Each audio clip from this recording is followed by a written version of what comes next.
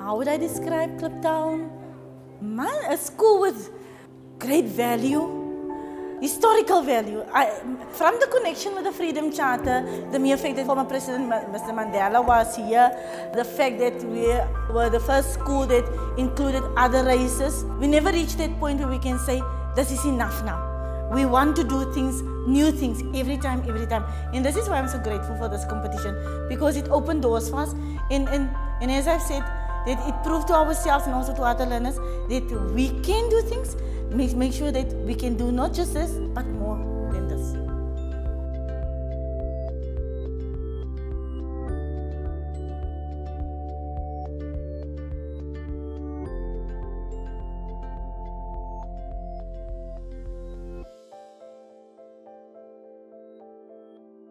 Right, so the first thing that I would suggest, so you're talking about president for a day. The first thing that you need to decide is, what is the purpose of your speech? There are wonderful things to talk about. So as much as you might be looking at some negatives, I think it's always good to inspire people to say, but we can do this. And you are the youth. So if you are all depressed, then we are definitely going to run under a bus afterwards. If you flop, don't beat yourself up. We move on. Understand? It's life, you know? We grow from that. You know, you take that lesson, and then next year you come back bigger and better. Sanbonani, Dumelang, Afsheni, Dimacharoni, Goeiedag, and good day to all honorable members of the House. Madam Speaker, Madam Deputy Speaker. Okay, can I start over? Right. All right.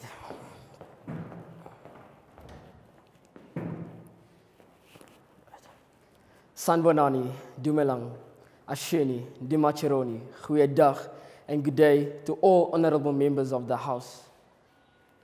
This is the State of the Nation's address. This is not... all right. You need to practice more so that you know your cue cards. And also make sure that you know what is the last word on this cue card so that you can shift it. Are you with me? So that you don't sit with a cue card, it doesn't mean anything to you. Me representing the boys is like a huge opportunity for me to show that there are some boys in the school and in our community that are actually involved and that actually want to do these type of things. Out of 40,000 learners pregnant last year, 223 are from primary schools. I mean, think about it. 220 little girls having children of their own. When comparing the overall pass rate by gender, more males are completing the NSC examination than females, whereas more females were enrolling. I chose my topic based on the pregnancy of my best friend. Seeing her struggle now, seeing the way, like, she's always there, always saying, you know what, I wish I could have done things differently. And there's a lot of people in South Africa and around the world that often put all the blame on teenage girls or whatever and portray them as the specific type of people, when it's not actually that, because when you see their struggle, then you actually realize that no, they do acknowledge that. But yeah, I just hope that our country can work together and uplift each and every one of these girls and sustain from sexual activity at a very young age. Xenophobia is an issue faced by most countries all over the world. As recently seen in South Africa, where communities were attacking black foreign nationals. Why is that? Is it because they are stealing their jobs? Do they feel inferior about them? My family, my whole family, grandmother, grandfather, uncle, everybody is excited, extremely excited. Since I am going to be the first of the family to do public speaking.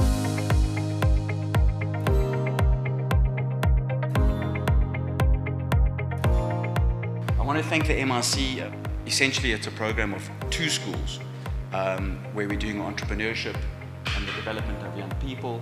But I think what MRC recognized, if we want to cultivate and grow entrepreneurs, we also have to cultivate the spirit of asking questions and developing answers and being able to articulate those on platforms. And so in their wisdom, they believed that our public speaking program is a fantastic bedfellow of entrepreneurship. What I've noticed is the government now doesn't focus on what the people of South Africa need. There are millions of people starving and struggling out there. Just like any government servant, teachers will be required to wear uniform. Wearing uniform will make them feel familiar with each other. That's what a president is all about. Working to make your country better and improving the lives of people. It's so disappointing. I worked hard, had sleepless nights. I even have knots caused by stress in the back of my neck because this has stressed me out as if I am the real president of this country. But next year I would come back better, stronger. I'll give everyone a run for their money. Nkosi sikeleli Africa. We sing this song to celebrate our achievements, to remember our legacy, to commemorate the battles, and to honor those who are willing to risk their lives so that South Africa can become the diverse nation it is today. The economy of this country is the core of its welfare and the well-being of its people. And if I were president, I'd make sure that this is sustained. Out of 40,000 learner pregnancies each year, 223 come from primary schools. I mean, shocking, right? Can you imagine 223 little girls having children of their own? It's nice knowing that you can speak to an adult, and just feel free and just talk, and they'll listen to you for once in your life. They'll actually listen to what you have to say, and it's nice knowing that what you said could probably change someone else's life, or it could help bring the change of tomorrow. It came a time where people were burnt to death, shops being looted and burnt down. Why was that? Because so they say, but they are stealing our jobs? Was that the cause of it? Do you ever think that they are trying to make a better living for themselves? The experience was wonderful because I met new people, made friends, and we had different opinions and learned how people interact with how they would address if they had to be a president. Yet, everyone can change, and that was Oskar Schindler showed us. He watched what was going on around him. He witnessed things that worried him, and what he decided to do was to put a list together of 1,000 names, men, women, and children, and convince the Nazis that he needs to save 1,000 people. He didn't say that to them. He didn't say, I'm going to save. No, I'm going to create another factory, and we're going to use them, and we're going to create ammunition and weapons, but we're going to use those slave laborers. My father is on this list. He's on page 10 of the list, and my uncle also was on that list. He saved my father's life because he took those 1,000 to a factory, did not allow the soldiers, the SS, to come into that factory. He looked after them. All his money he used to buy food and feed them. And in the end of the war, he saved the lives of those 1,000 and even few more. It was so close, and you were all so brilliant, but ultimately the winner, Miyoba Chitibi.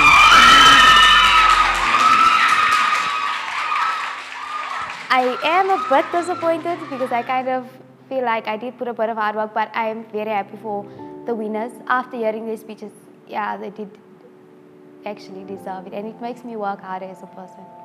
I'm actually not disappointed because I see that as people we have different kinds of plans for each other.